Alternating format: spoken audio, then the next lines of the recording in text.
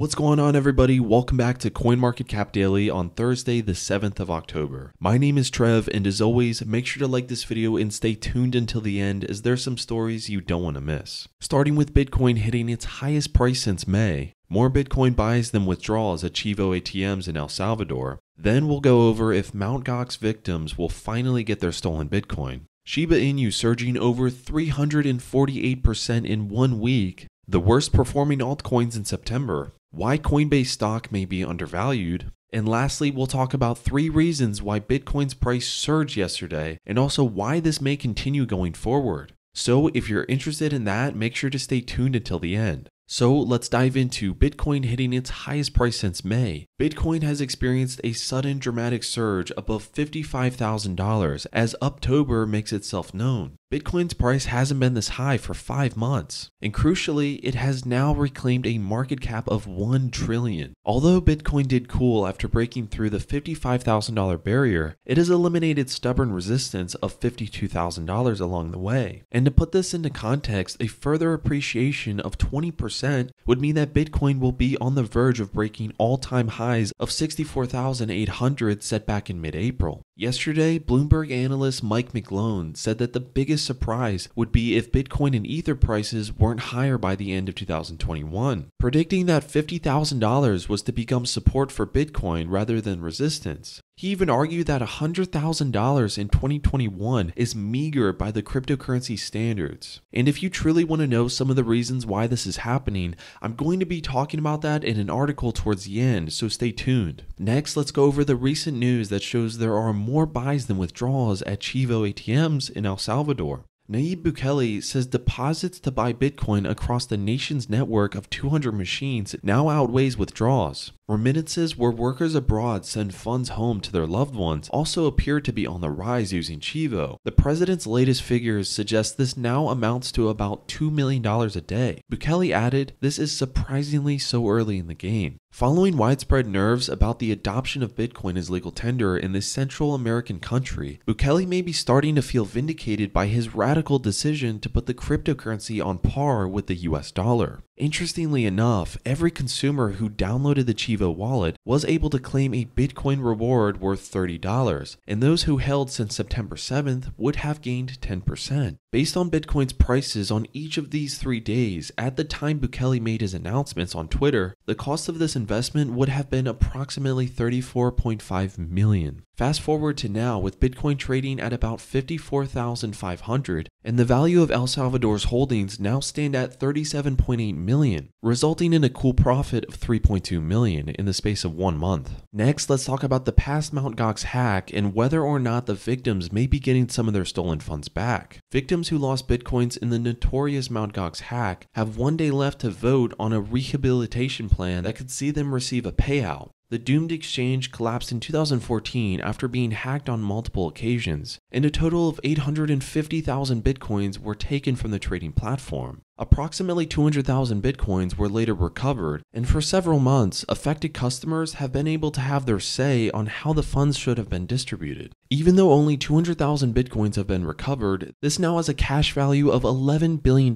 after the digital asset was propelled by the bull runs in 2017 and 2021. 23 times more than what the entire crypto stash was worth at the time. The chance to finally recover something from the Mt. Gox debacle is now, and the way is to approve the civil rehabilitation plan in the ongoing vote. A major worry centers on the fact that victims could end up receiving far less if the rehabilitation plan doesn't pass. Next, let's move on to Shiba Inu, who's been having a massive rally. The meme coin, which started life as a knockoff alternative to Doge, has had an extraordinary week. CoinMarketCap data shows SHIB has surged 352% over the past 7 days. All this activity has propelled SHIB into the top 20 cryptocurrencies by market cap. At one point, its overvaluation meant it was bigger than the likes of Litecoin, Chainlink, and Bitcoin Cash 2. SHIB began life with a total supply of 1 quadrillion tokens. After launch, half of these tokens were locked in Uniswap, and the rest were gifted to Ethereum co-founder Vitalik Buterin. By sending this crypto stash to supply,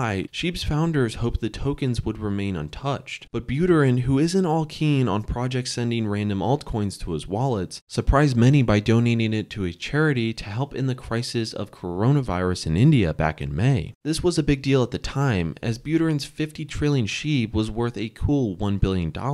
At the end of July, those running the crypto-driven COVID relief fund said that just $20 million worth of these tokens had actually been cashed out and distributed to those who needed it most. Next up, let's go over September and some of the worst performing altcoins. It was a month with a lot of FUD and unsettling news, most notably China's decision to ban trading on cryptocurrencies altogether. Then there was Evergrande, the giant Chinese property firm that began sliding into a debt crisis, and that destabilized the whole market. Then there were signs that the SEC and others were coming down hard on crypto. Ether certainly had a bad time, starting the month at $3,430 and ending it at $3,001, down about 12.5%, even including a roughly 5% gain on September 30th. Ethereum Classic was down 26.5%. Not that Bitcoin had it easy either, starting the month at $47,100 and ending it at $41,550, down about 11.5%.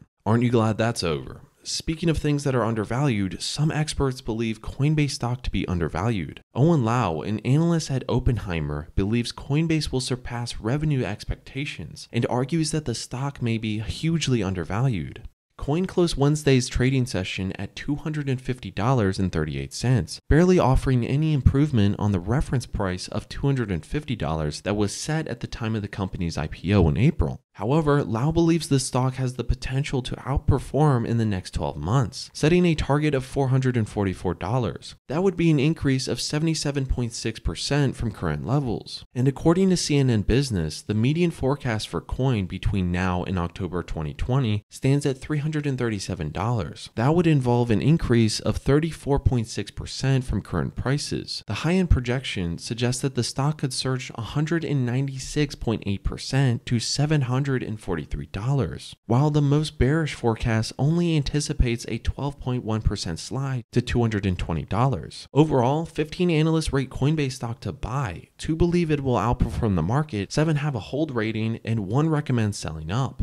And finally, what you've been waiting for. Let's go over 3 reasons why Bitcoin has been having a rally. The first one is excitement over ETFs is building up. Despite the SEC delaying a decision on 4 Bitcoin ETFs until later this year, optimism is growing that the US will approve an ETF this month. According to Bloomberg intelligence analyst Eric Balchunas, there is a 75% chance that the ProShares Bitcoin Strategy ETF will be given the green light on October 18th. Approval of ETFs, especially those that are physically backed by Bitcoin, are seen as significant milestones. That's because of how it'll allow institutional investors to gain exposure to the cryptocurrency without having to own the underlying asset. Another development that turned heads on Wednesday was the news that a hedge fund controlled by the billionaire investor George Soros now trades cryptocurrencies. And the third reason is that it's October, it is Q4, and let's not forget about the crucial role of the seasonality that plays into Bitcoin's price. Over the past 8 Octobers, Bitcoin has secured double-digit gains in all but 2 of them. Meanwhile, the fourth quarter tends to be the time when fireworks fly for Bitcoin. Just 6 days into the 3 months of the year, Bitcoin has gained 25.94%. By comparison, its price rallied up 168% between October and December 2020. Is there any other reasons? Let us know in the comment section down below. Anyways guys, thank you so much for watching. Be sure to come back tomorrow for our newest video by of course subscribing to stay up to date with CoinMarketCap. And if you'd like to be notified when we upload, make sure to gently tap the bell icon down below. This has been your host Trev, and if you have any questions, just ask Alex in the description below. See you all tomorrow.